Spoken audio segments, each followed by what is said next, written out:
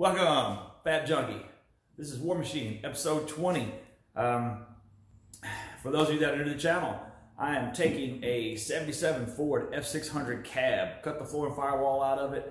I got a 2000 model Ford F450 truck, cut the floor and firewall out of that. Essentially, I'm going to morph this cab over, this 77 cab over top of the 2000 chassis with a 7.3 diesel in it. We're going to airbag it, air horns, semi-front bumper. It's going to be one bitchin' tow pig. In this episode, we are going to put the sound deadener on the inside of the cab. Check it out. Hope you like it. Throw me a thumbs up, subscribe. You got questions, put them in the comment box. Check out the build, man. Follow along. Should be cool. All right. Well, here's our current situation. Put the body back on the frame and went through and scuffed the whole thing down real good with a red Scotch-Brite pad. Didn't go crazy, just kind of scuffed it up a little bit. So now I'm going to go through and put a couple nice coats of some POR 15 on there and hopefully get ready to start putting this thing back together here soon. All right, well, got a little bit excited last week. Did a little bit of work without shooting video of it, so catch up right quick. As you can see, everything is nice and shiny black.